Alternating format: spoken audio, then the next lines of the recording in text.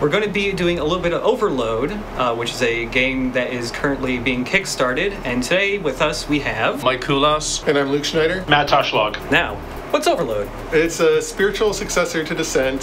That basically means a 6 degree freedom shooter with really cool graphics and great controls, and we're trying to bring 6 degree freedom shooters back to everyone. It's single player focused, and we're hoping to do a multiplayer expansion if the Kickstarter succeeds. Weren't you like a tourney player for Descent?